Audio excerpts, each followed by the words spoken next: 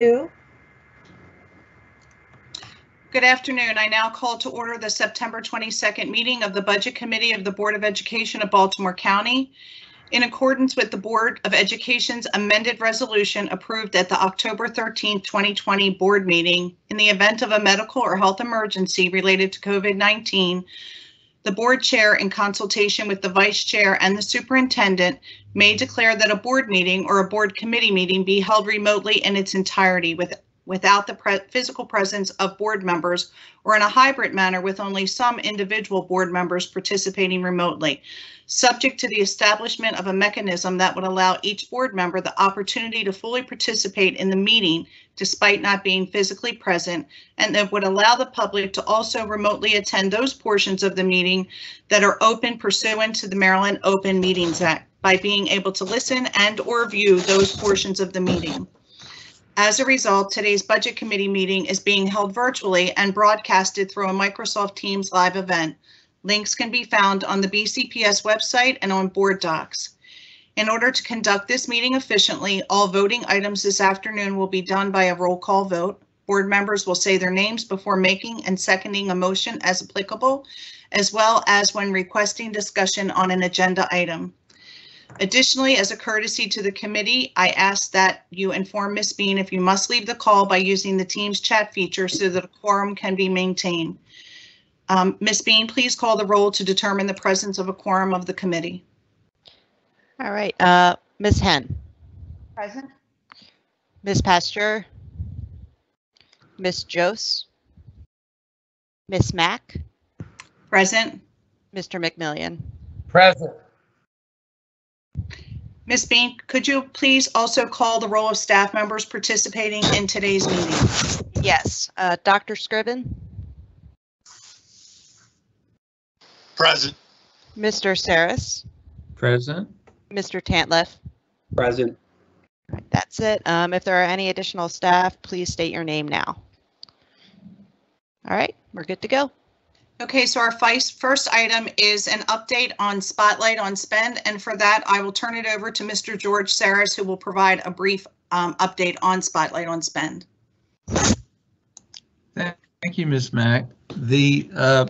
We transitioned last year away from a third-party vendor, which was Spikes Cavell, who provided the Spotlight on Spend. That was their product name, and moved to managing this internally. And so we have both the archive of Spotlight on Spend as well as the spend analysis for last fiscal year. And having closed out fiscal year 21, we're working on compiling that data, and we hope to have it posted in December using the internal tool. So we remain in compliance with the state law that requires selected jurisdictions to provide this type of vendor information. So it's updated annually, and we have hoped, apart from the interruption of the cyber attack, that we will be in a place in the future where we can update this quarterly as opposed to annually, and it would be much more useful in that format. Okay, it looks like Ms. Henn has a question, and then I'll ask Mr. McMillian, and I actually have a question also. Go ahead, Ms. Henn. Thank you, Ms. Mack. Good afternoon, Mr. Saris. You need to get a little closer to your phone. I can't hear you. Maybe other people can.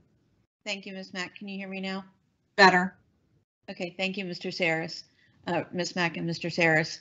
Mr. Saris, could you describe the functionality of the internal tool? Will it have the same interactive type of functionality and dashboarding that the previous tool did?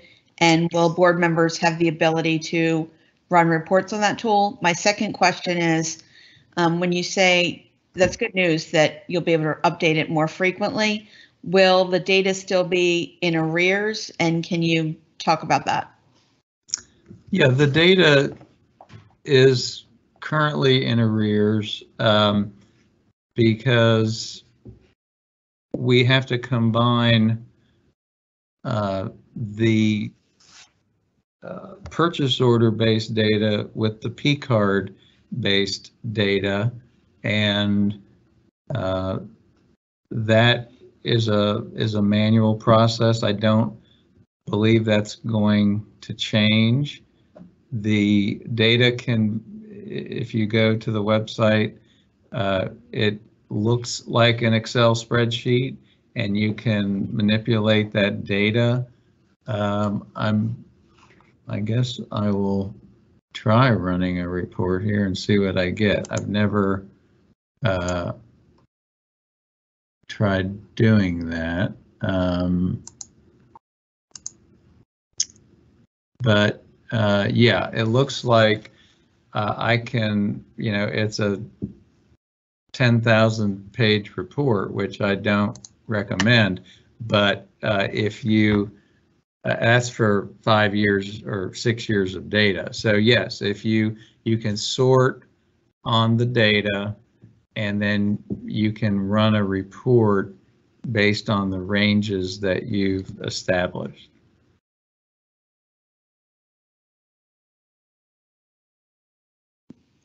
Did we consider any other off-the-shelf tools that offer similar functionality as the old tool rather than, or are we considering any other tools? I know I was a frequent user of the other tool and found it helpful for slicing and dicing expenditures. So that's my first question.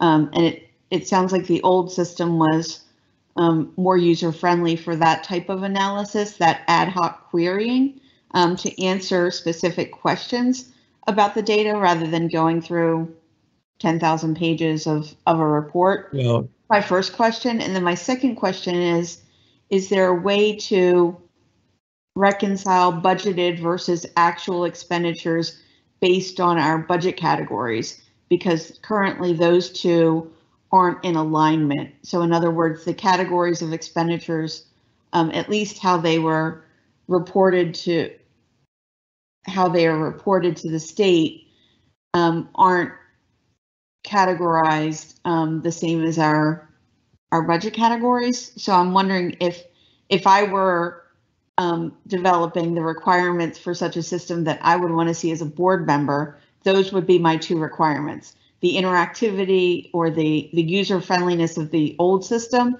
which I really liked and was hoping we would retain, plus the ability to align with our budget and look at projected versus actual spending. Those would be my two requirements. Could you speak to those? So the reason we went with an internal tool is because we believe we could get, we could update the data more frequently. That was the problem with Spikes Cavell, is that the data had to be transmitted, and then we had to wait for them to compile it and load it into the dashboard. So this was intended to meet one of the requests from the board, which was to make this data more current. You don't have to print all 6 years.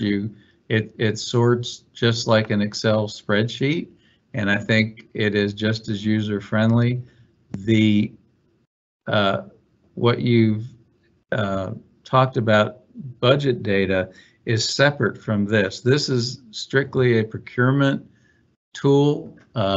Budget data never has been or was intended to be, combined here. So budget reports are something that we can provide currently and are happy to do that. But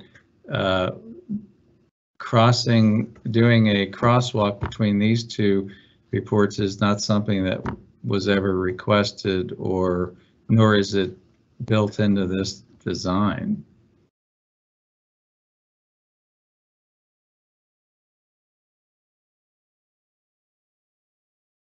Do you have anything further, Ms. Henn? I don't. Thank you, Ms. Mack. Mr. McMillian? No, thank you.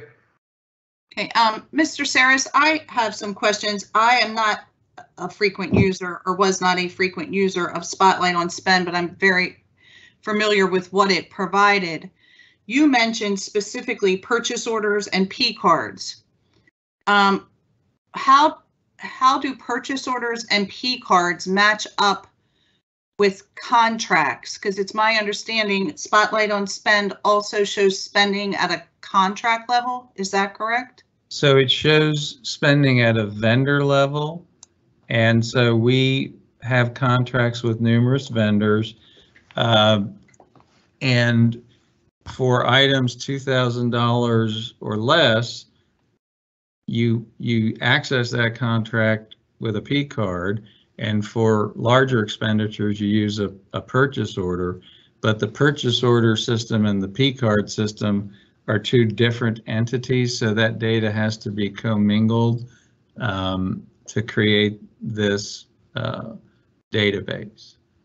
So if you were paying Mac Construction and on one purchase it was less than $2,000, and that would be put on the P card, but the other contract was the bulk of the work that Mac Construction was doing for you, Right.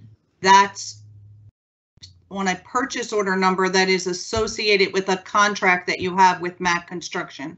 Is that a true statement? The contract, there's one contract and there's two forms of payment. There's a P card payment or a check, a voucher and a check disbursement. So the total, the combined spending for both of those methods is what we report here in this spending analysis.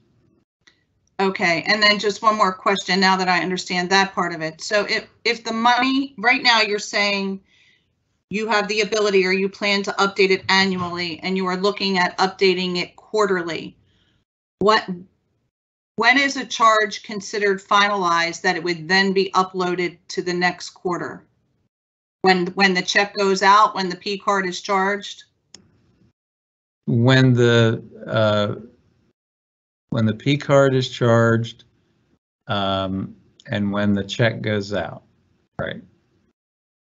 Okay, so right now, if a check and a P card activity took place in January, that would not be updated until next January. Yes, and that's why this is, we want to make this easier to update in-house without having to transmit data to a third party, and we believe we can do that as our reporting capabilities and our access to data following the cyber attack are restored. And my last question is this: are there, by design, is there anything that will be excluded, or what can we be assured that every expenditure via a check or a P card will be reflected in this database either annually or quarterly? Well, I'm gonna do a sample here, but I don't know that we include mileage reimbursements. So let me test this out here and see if I can.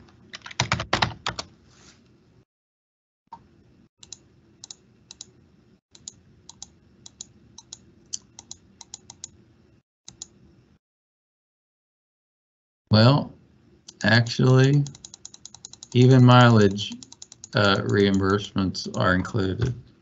So I don't know that anything is excluded by design. The report, the state threshold is $25,000 a year or more. So, but I see expenses much less than that. So it looks like we report everything. Okay, thank you very much. I'm sorry, go ahead, Mr. Saris. In the new system, everything is included from my review here while we're speaking. Okay, are there any follow-up questions before we move to the next item? Okay, hearing none. Our next item is a review of available information. The Maryland State Department of Education selected financial data for Maryland Public Schools 2019 through 2020. And I'm going to turn it over to Mr. Whit Tantliff, who will provide the review. Thank you. Hi, thank you, Ms. Mack. So for this agenda item, Ms. Henn and Ms. Pasteur asked that I show the committee what information is available in a set of MSD reports that come out on each year and show different measurements and comparisons between the different LEAs in Maryland. So there's 4 reports, and the most recent one's FY20, but if you go on the MSD website, there's several years worth of these reports packaged up that you can look at. So what I'll do is I'll go through the report and just explain what's there, just so you can get familiar with them, which is what the goal was, I believe, today. But before I begin, I just want to note that it's difficult to use these reports to make any conclusions about comparisons between LEAs, comparing any 2 numbers. And you'll see there's many, many numbers on these reports, and many of them at first glance will seem very interesting to look into, but comparing any 2 numbers takes research to explain what's going on beneath the surface.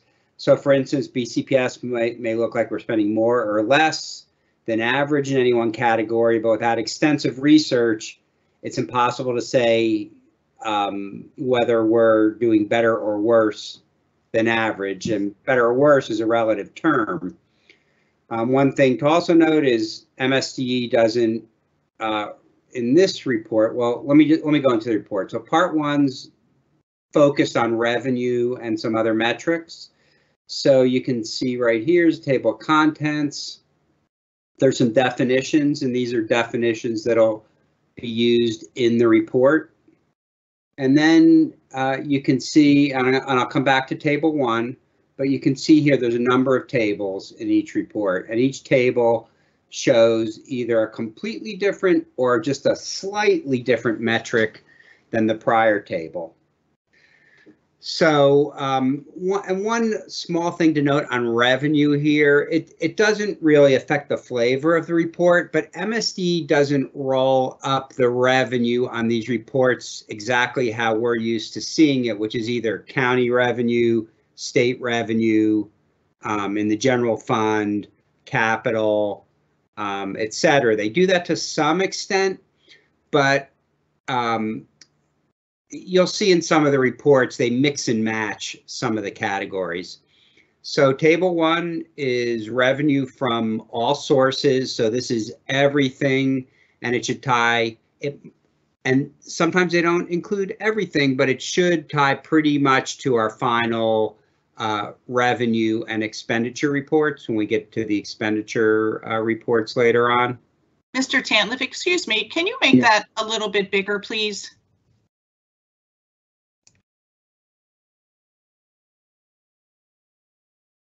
Is that better, Ms. Mack? I'm not too proud to ask you to go to 100. Thank you. Is that good? Yes, that's much better. Okay. Thank you so much. Okay, and if anyone wants to, these were all in board docs. If anyone wants to open them on their local computer, local device. But one thing to note here, and again, this is FY20, so this is the existing pre-blueprint bridge to excellence formula. But I think everyone here is at least a little familiar that that formula delivers different amounts of state revenue depending on a lot of different metrics in the formula. So over here, you can see the revenue from each source.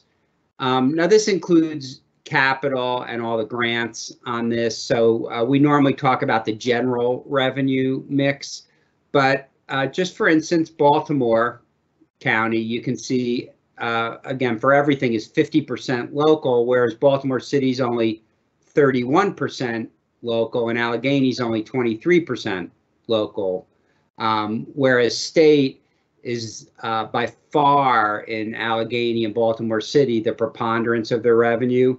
And that's, you know, in a nutshell, that's because those are poorer jurisdictions and the state funding formula generates more revenue depending on a lot of different metrics, but wealth is a big part of it. And as you expect, if you look down here at Montgomery County, only 28% of their overall revenue is delivered from the state. We go to table 2. This is current expenses, and current expenses is basically general fund plus most of the grant revenue. So it's kind of a mix that we wouldn't normally look at, but it's pretty reflective of the general fund. Now this chart also includes the state paid teachers retirement. Several years ago, the state used to pay all of the state retirement for teachers, but as that became more and more expensive, they pushed some of the costs onto the local jurisdictions. And that's basically what we call the normal cost. So the ongoing cost of the pension is picked up by all the local counties now, but the historical kind of underfunded liability is paid by the state because they generated that underfunded liability. So in other words, they just pushed out to the counties a number of years ago, and it's in our budget, the ongoing costs. So in this chart, they include in the state revenue, the state paid teachers retirement. So this would not tie to any report that we would ever generate internally, because this is revenue they're contributing. So we don't ever see it because they're putting into the pension system on our behalf, but they're trying to reflect that in this report. So in any case, the numbers are a little different than the first table. The flavor is similar. There's not capital in this report. There's not some of the other buckets. You can see non-revenue here. This is, for us, fund balance, which also always gets a lot of conversation around budget time. And you can see the percent from each source, which is the flavor, like I said, is the same. But you can see in this one, Baltimore City gets even more of the revenue from the state. And that's mainly because the first chart had all of their federal grant revenue, and they're heavy in grant revenue. But for this is more tilted towards general fund, and you can see the state gives even a higher percentage to Baltimore City. Mr. Tantliff, before you move off of this slide, why is Baltimore City the only LEA in the non-revenue column in a negative? I don't know what that represents. Okay, I'd have to look into it. So yeah, that's an odd number. It's probably, I'm guessing without looking, there might have been some anomaly. I don't really know what that would represent. It might be something unique to them, but they were losing. In other words, they're generating negative revenue there. Instead of revenue being added to the budget, it is being taken away. So I don't know what that would be. And you may have answered this, but why do school systems like Cecil, Charles, Dorchester, Frederick, Montgomery have no non-revenue in that column? Well, in the example I just gave, for instance, for Baltimore, we use fund balance as a source, and they probably did not. But non-revenue means you're not actually generating new revenue. You know, we're using the fund balance, which is generated from our underspending in the prior year. The county takes that and then essentially reissues it to us the next year to complete the budget. So those counties either don't have a material amount of fund balance, or they just didn't need to use it. The challenge is once you start using it one year, you really have to use it the next year because you're overlapping those dollars in your budget. So if we ran, if we start chipping away at it year after year and there's less fund balance, that would be dollars that we would need to make up either on the state and county side to keep our budget just at the same starting point as we had the prior year. Thank you. Sure. Then these tables are all just subtle differences on each other. So this is the same as the prior chart, but it excludes the state paid teachers' retirement. So the pension costs they're paying on our behalf are excluded from this chart. So if that was interesting to you, that's here. This chart is just school construction. So this shows different sources of school construction. And for us, it's normally roughly a 50-50 split. Now, this is what books in a given year, which might be different than how it's actually budgeted. But this reflects in that year all the revenue that was provided for construction. And here's the source. You can see, there's essentially no federal revenue. It's all local and state. And you can see the mix of the different counties over to the side. This is debt service on this chart. And you may recall debt service is something we report in the school system, but we don't actually hold any debt. We don't influence any debt.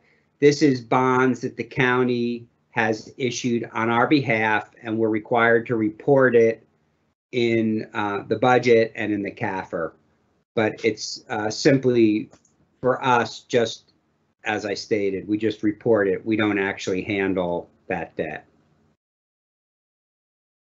This is food service. Mr. Tantliff, Sure.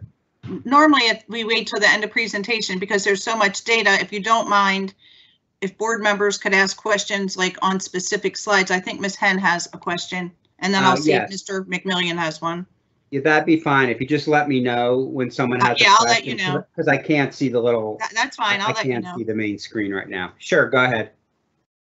Thank you, Ms. Mack. Hi, Mr. Tantliff. Hi. I heard today that there may be federal legislation coming that provides $82 billion in grants nationwide for school construction, which would be amazing. And I'm wondering, since you brought up federal revenue for construction, would you anticipate or thinking about that any impact on our state or local revenue for construction? Or would that be bonus funds for us? So I can't actually speak intelligently to that at all. I'm not familiar with the legislation, and from what you just described, I don't know if it passed or it's something that could happen. Sure. But from what you said, I would assume that would all be incremental to what we have, because all of our funding right now, including the Build to Learn Act, is all either funded by the state or the county. So that money is all identified and committed to. So the federal revenue to me would all be incremental. I guess if the legislature wanted, they could say, well, hey, that lets us off the hook for some of the Build to Learn money. Let's use the federal money to replace some of that. I wouldn't imagine they would do that. It wouldn't have a great look. But what the rules are and how it's treated would remain to be seen based on how the feds put out the different rules, how many years it's over. But I would think the intent would be for it to be incremental to the commitments that are out there already. Sure, and I don't expect you to have those details, just asking in general if there's anything you were familiar with that might affect our local or state funding for construction if that were to come to fruition, and we all hope it does. So Sure. thank you. Sure. Mr. McMillian, do you have any questions thus far? No, thank you. Okay. Thank you, Mr. Tantliff. Go ahead. Sure. And this will get repetitive to some extent, so I'll go through them quickly and then we'll go to the next report. It's just whatever the committee would like to see or talk about, you know, that was kind of the goal today.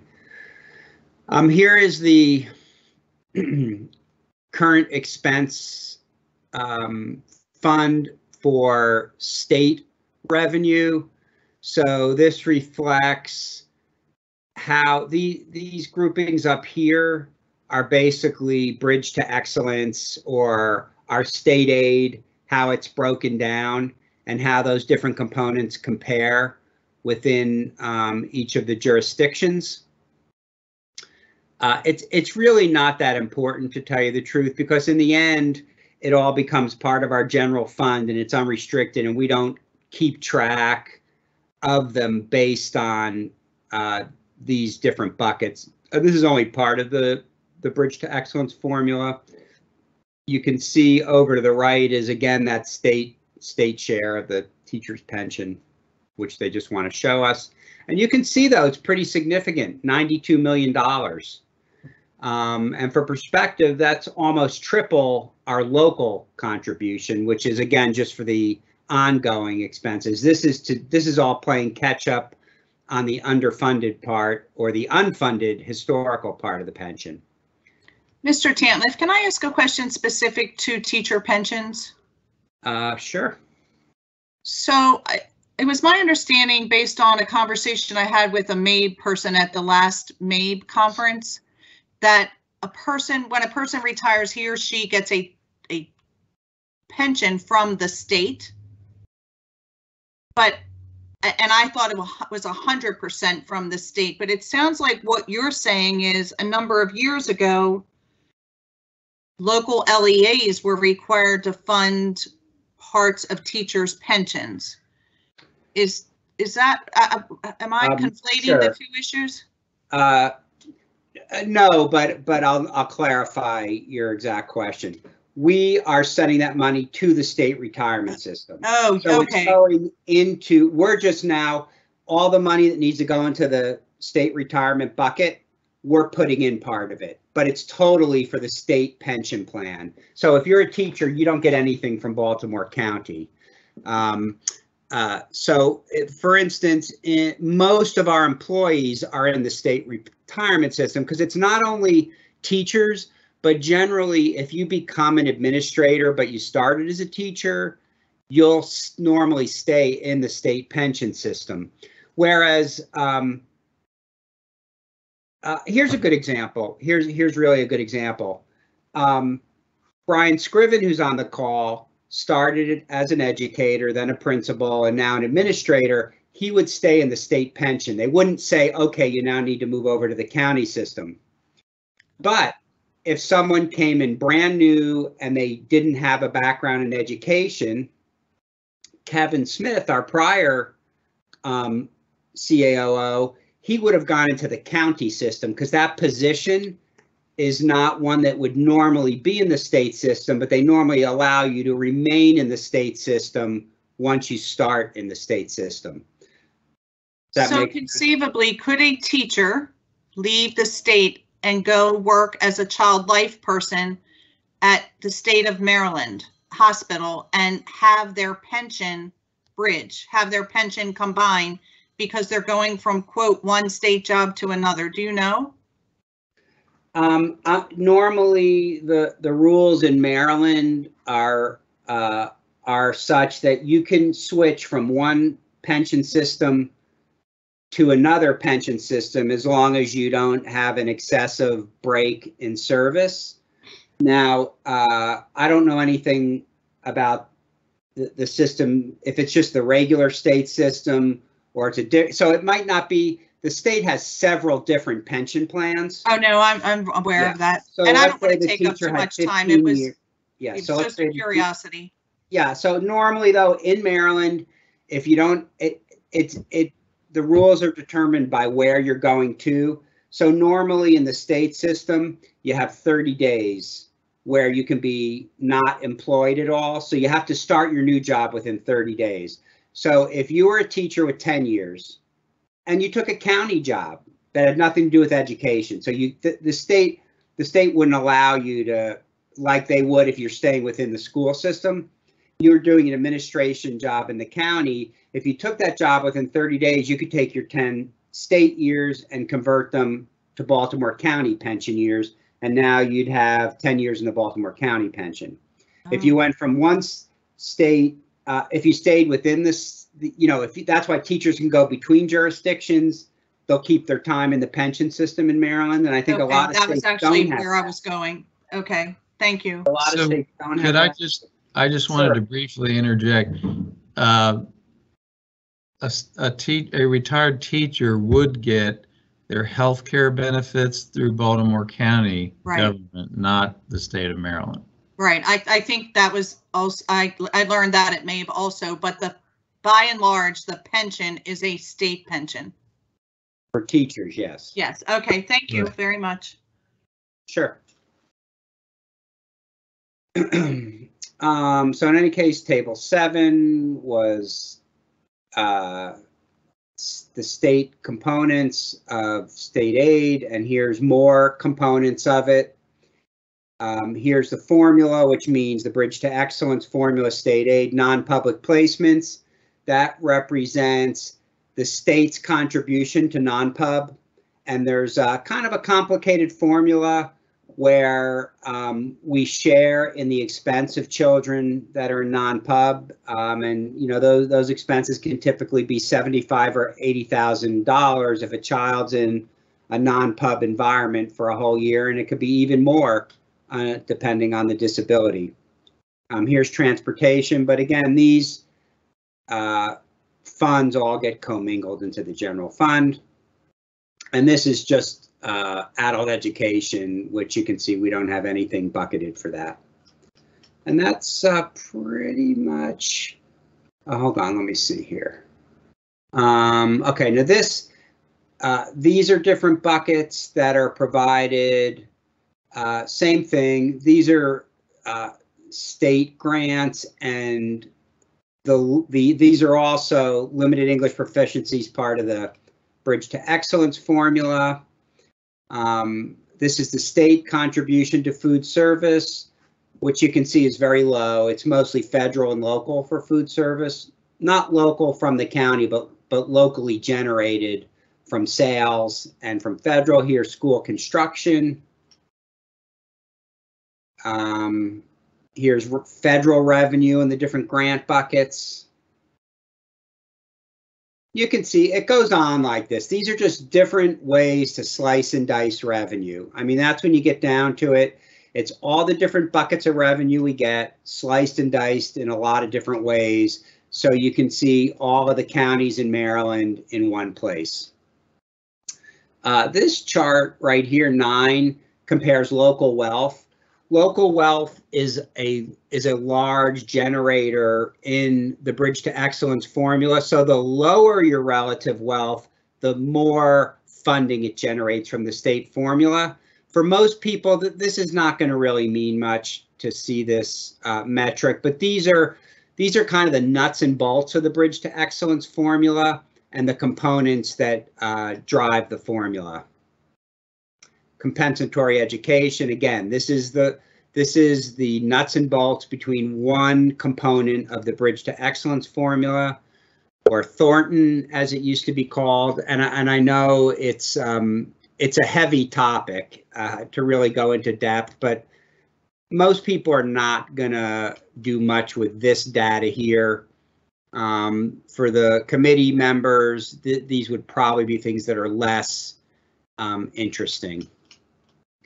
So that's pretty much it for the first report. Then the second report's on expenditures. Now tell me, right now, can you see part 2? Yes. Okay, great. So part 2 deals with expenditures, whereas part 1, again, was just different slicing and dicing of revenue. So here's, they give you some highlights, talk a little bit about it. Here's definitions. And a lot of these are definitions used in the report, but it also ties to definitions you're familiar with for activities, things we use in the budget appropriation transfer, the different activities in the budget administration, which I know is always a fan favorite, but all the rest of them are in here too. And it just gives you a little definition. It's a nice little handy dandy tool there to show you that. So here's the total current expense fund. And again, current expense is for the most part the general fund, but it also includes most of our grant dollars because they consider those as helping to drive day-to-day activity. That's basically how they define current expense. But for the most part, this is the general fund, which, you know, during the budget process, that is obviously what we talk about the most. So you can see this is just the different components of the current expense fund, how we spent in those categories. So for instance, and again, this is just, it's an absolute number, which wouldn't tell you anything because you don't have any relative comparison. And then even when you have a relative comparison, which you'll see later, it still doesn't necessarily tell you something until you really go down deep and peel back the onion. But this tells you how much in each of these buckets. So here's administration, how much each LEA spent for administration. So Baltimore spent 60 million, as did Montgomery and PG. Baltimore City spent a little less. And then you can see, obviously, as the counties get smaller, they spend less. And here's all the other activities across the top. Now, one thing of note here, they bucket the 3 instructional activities, other expenses, textbooks, and salaries into one bucket here. So that's something that's a little different. We don't ever show it like that. It's that's just what how they've chosen to show it. But I think later on they do break down the components of it. And here's just continuing the rest of the budget that they couldn't show on the first page, just the different buckets and how the expenditures hit.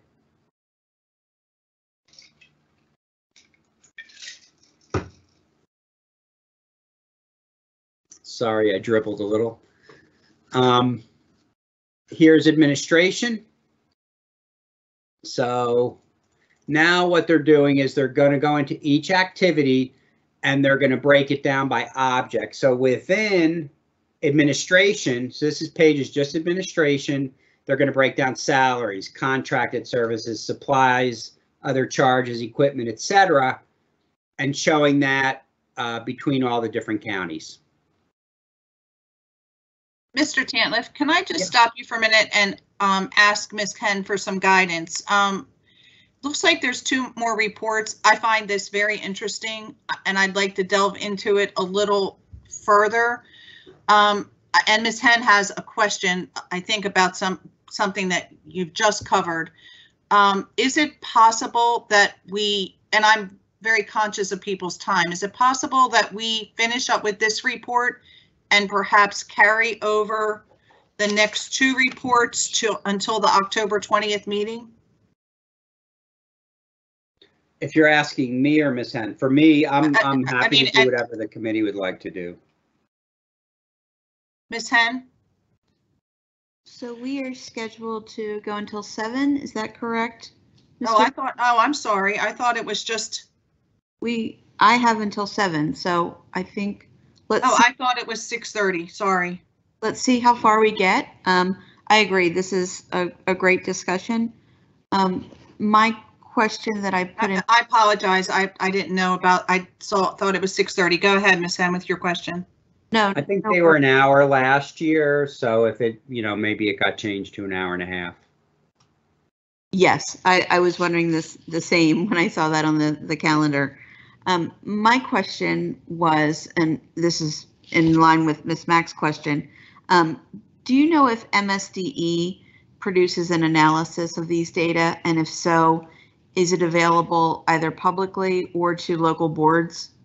Do they have staff that produce analyses? By analyses, can you, what are you thinking? Along the lines of benchmarking, but maybe not something that formal in terms of discussing trends across the LEAs? I think other than these reports, George can chime in. I doubt there's anything more than these reports. They are just wouldn't have the resources to do it. And honestly, I don't know if they'd have the interest to do it. So they pull this data together, which takes them quite a while and sometimes is not very timely. So I've never seen anything else, so I can't say that definitively. But I would be surprised this type of analysis if there was anything more out there than this.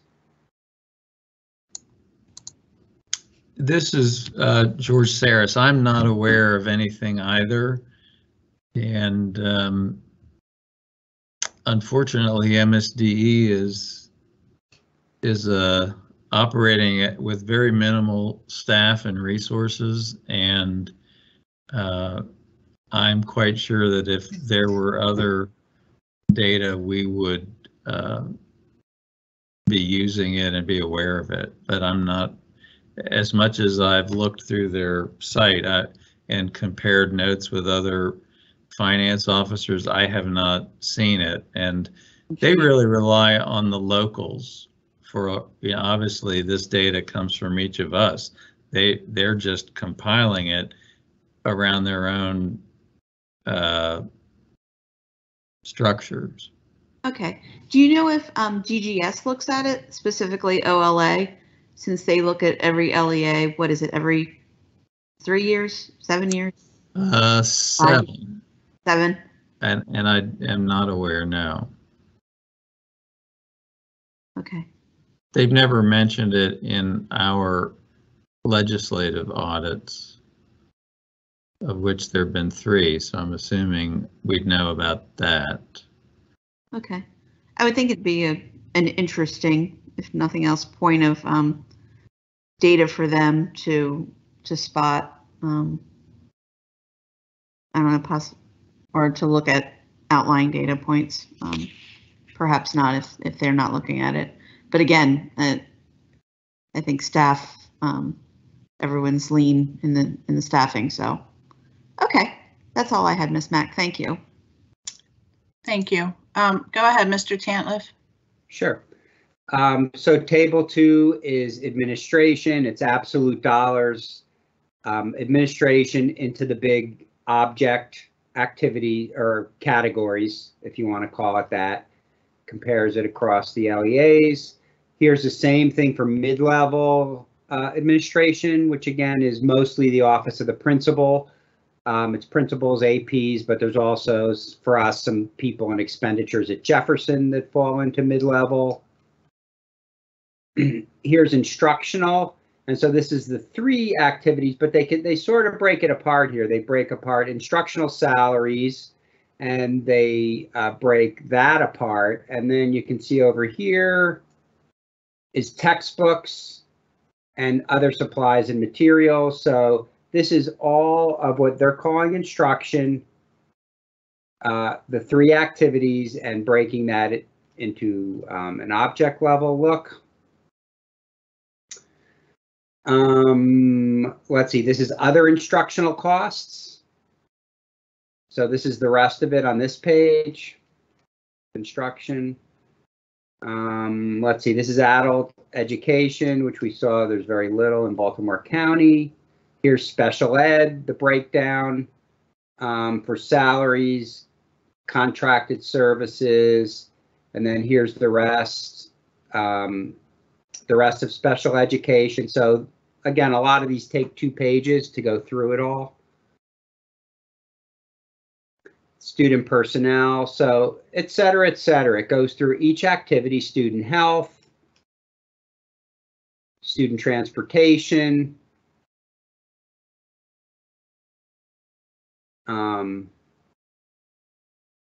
operation of plant, maintenance of plant,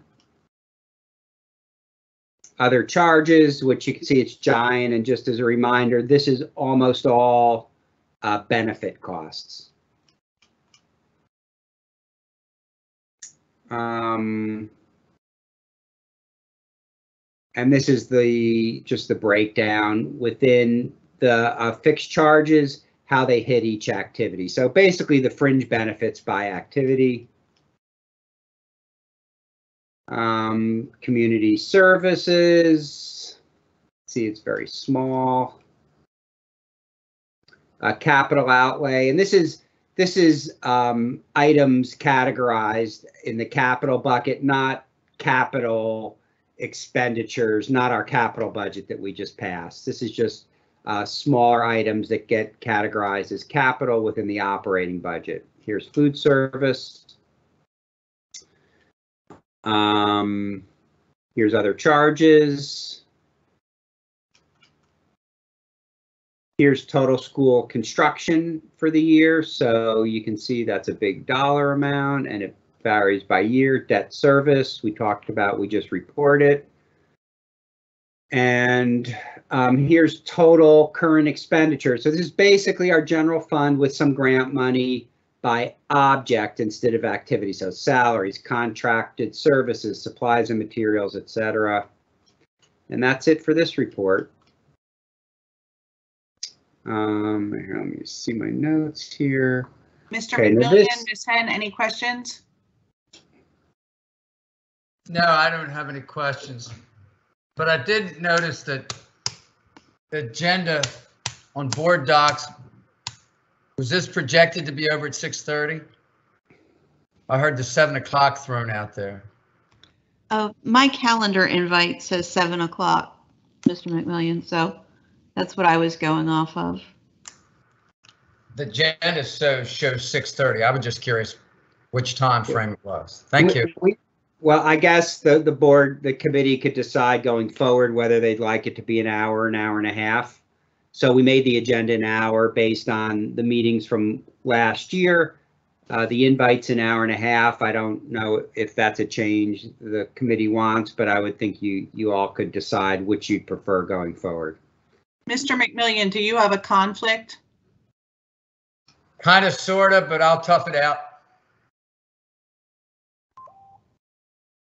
Okay, yeah, I mean, I have to be honest, I thought it was over at 6:30 also. Why don't I go through these reports real quick? Okay, thank you. I'll just give you a glance and then you can look at them at your leisure. And then what we'll do is hold questions and email you just in the interest of time. Okay, thank you. Yeah, Thanks, I think Mr. honestly, it's probably not, we don't probably need to make this a full agenda item next time. You can just look through it and see if there's anything. Now, so part 3 is analysis of costs. So this, Ms. Henn, this is probably the closest it'll get to what you were asking about.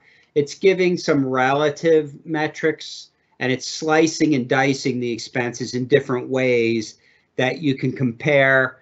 It's not apples to apples, though. I want to emphasize that. And when we were talking about the agenda, I really made that point. Just because something looks higher or lower, you really need to do a tremendous analysis to compare two numbers, but it might tell you two numbers you'd like to compare. So this is taking the cost per pupil belonging, and you'll see some of these reports will switch between belonging and I'm going to go back. Let's see, it goes from belonging. Oh, these are all belonging and attending. Attending means your average attendance. Belonging means your official enrollment on September 30th. So the numbers between the two charts you can see are very, very close, you know, because on average you have several percentage of students that are absent every day. So the relative numbers should be very, very close. The absolute number should be very, very close between the two sets of reports. So what this is doing is, again, it's taking our current expense, which is mostly the general fund, and it's dividing it by the number of students, and you can compare the LEAs per pupil. And you can see they include, they exclude. So this includes transportation per pupil. This excludes transportation per pupil. So obviously, if you were spending a lot of money per student for transportation, you would, and these rank, you can see the relative rank also. And the rank here being highest is the lowest number. So including state retirement, not including it, including transportation, not including it. So same thing here, cost per pupil for administration, mid-level, the different activities, cost per pupil belonging for the rest of the activities. I think you get the gist of it. It's ranking, and you can't take the ranking as gospel. It takes a lot more analysis, but they do the attending and belonging. They do the exact same report. So here's cost per student belonging just from federal funds. So it's taking federal funds and putting it into the different activities. This would be a chart that really doesn't have any meaning. Some of the charts have meaning. Some, maybe it's interesting to someone, but not to most people. This excludes federal funds and does the per pupil breakdowns. Here's the percent that you've spent in each category. So what percent of your spending for Baltimore? 3.6% was administration, 6.23 was mid-level, etc. So it's comparing percentages. So you can see if the data was perfect, this would give you a good jump off point for comparisons. And that's really what the rest of this does. Here we get back to the total expenses by category. You've actually seen this chart already in the second set of tables. And this is giving you enrollment numbers. So this is what they're using to get the per pupil expenditures. Now we're taking instructional. You've seen this actually split up by county too. Let me see if so that's the end actually of this one. And then on the fourth report, this is giving trends. So this really, this could be interesting. This just tells you from left to right, revenue for current expenses. It's school construction, food service, and debt service. So this is almost everything. You can see how our dollars, as you expect, they went from 1.5 million to a little over 2 million over the 10-year period. And it also shows the percent change over 1 and 10 year. And it's showing that for each county. You know, maybe that's interesting, maybe it's not. Revenue from all sources, let's see. Current expenses, yeah, so same chart, just slightly different than the last chart. It's excluding a few things, and the header tells you what's in and what's out. So that's kind of how this goes. This chart is all 10-year trends, gives you percent changes. So, you know, that might be interesting. How much did the budget change over 10 years? How much did Howard County change over 10 years? Here's the federal government. And you can see a lot of negatives here on the federal side. Actually, and this isn't that. Let's see, how much do they have here? Yeah. Yep. I'm just thinking what this is telling me. I think there's just a lot more volatility, but you can see, I think in 10 and 11. The number's really big because that was when we had what was called ARA funds. So that was kind of the tail end of the stimulus from the Great Recession. So we got a bunch of money from the feds, just like we're getting a bunch of grant money now on the ESSER funds. We got a bunch of money in 10 and 11. And that's why, and you can see we still, FY11, FY12, we still had a little, and then it dropped off back to our normal run rate. So that is sort of an anomaly. You can see here we're including different things, and here's the trend. And bringing this home, all kind of the same thing, just slightly different things are included. This is just state revenue here, so there's no county, same comparisons though.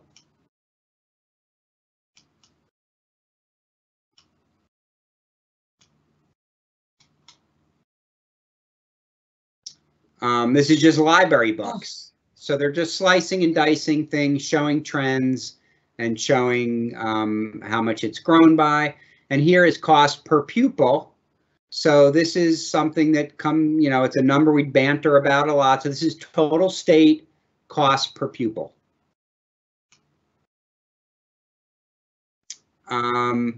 This is assessed valuation. Again, this chart would not be meaningful. It's just valuation changes. Full-time equivalent. So this is the FTEs that were counted.